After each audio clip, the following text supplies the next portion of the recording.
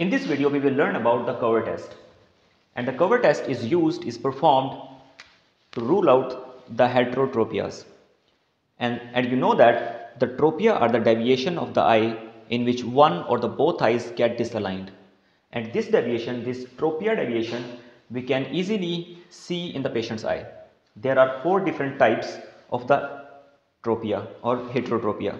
The first one is called the esotropia. Esotropia means the deviation of the eye towards the nose, and exotropia means the deviation of the eye away from the nose in the lateral side, and hypotropia means the downward deviation of the eye, and in hypertropia the upward elevated deviation of the eye.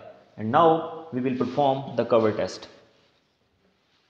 For this procedure we need a well illuminated room, vertical and horizontal prism parts, a held hand occluder, any fixation target, and yes, the pen and the paper for recordings. 2 adjustable chairs, one for the patient and one for the clinician. And the level of both the chairs should be the same. We have a patient of strabismus, and now we will perform the cover test. This test can be performed at distance and the near. And if the visual acuity of the patient is 6/9, then you can fixate the target in 6/12. So performing the cover test, we have to occlude the fixating eye of the patient, and the fixating eye of the patient is the normal eye, which is totally aligned. Now we will occlude the fixating eye.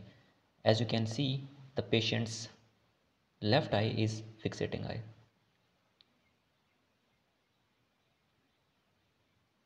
Now you can observe the movement in the deviating eye.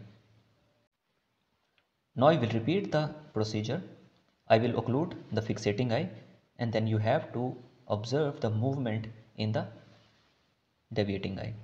Now I am occluding the fixating eye, and you can see the eye is moving from inward towards the outward, and this condition is called the esotropia. Now again I will occlude the fixating eye, and I will observe the movement in the deviating eye. So I'm gonna occlude the fixating eye. As you can see, the eye is moving from inward towards the outward. So if the eye is moving outward, the deviation would be esotropia. So in cover test, if the eye is moving outward, this condition is called esotropia. And if the eye is moving inward, this condition is called exotropia. And if in cover test the eye is moving upward, this condition is called hypotropia. And if the eye is moving downward, this condition is called hypertropia.